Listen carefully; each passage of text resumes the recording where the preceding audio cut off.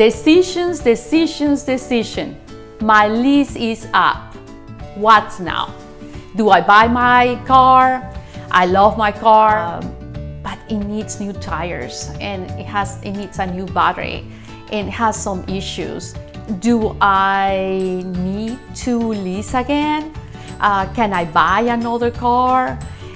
What's next? That's the questions that all my customers have at the end of the lease. And that's the answers I'm gonna give it to you like I'm doing with my customers and my friends, because all my customers are my friends. And my name is Rosario Rolandi.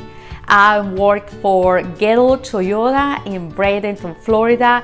It is my absolute pleasure to share all this information that I accumulate for so many years on your favor in order to save you time and money. Please subscribe to my channel, Rosie, the Car Lady.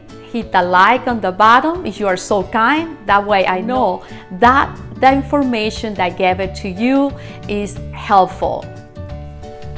Well, now that 3 years pass and your dream car is not what you were thinking.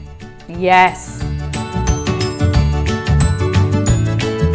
You are not impressed by it, or your life changed, or you're married, or you're expecting a child, or you're moving somewhere else where you need another kind of vehicle.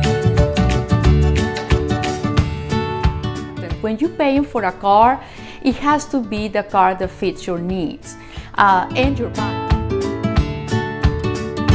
Of course, that's why lease is so wonderful. You are not obligated to buy this vehicle. In the case of Toyota, you will receive about 6 months before the lease expires a $500 check that you can use it against your extra miles if you did any extra miles, or the down payment in your new lease or purchase of a new vehicle. There are always options to finish your lease before the 3rd year. Normally, you can do something with your lease when you are in 2 years and 6 months into your lease.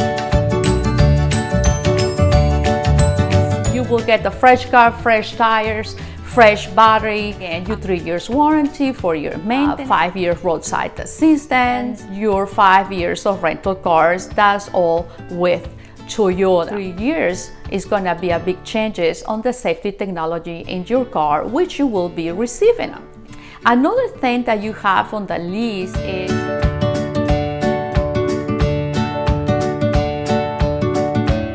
when you're trying to buy your lease, even if you want to buy your lease, the car lost a lot of value. For that reason, buying that vehicle is not the best decision. You can purchase a pre-owned car certified with some warranty, or you can lease or buy a new car. You have multiple options. If you were involved in an accident, you don't have to buy this vehicle. Even if it was a minor accident, the value of your vehicle went down, and you are now responsible for the loss of value of the vehicle. Get a new one with no accident. See, with the lease, you have pros and cons.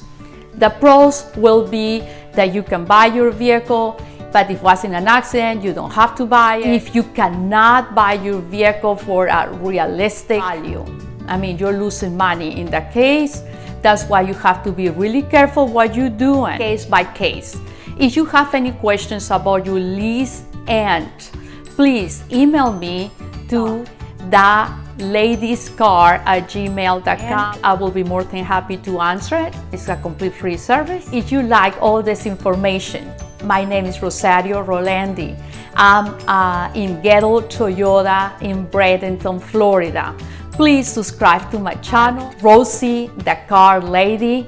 I'm here to help you, help your family, help you to save time and money with all my experience. Please hit the like button on the bottom, and I see you in the next video. Thank you.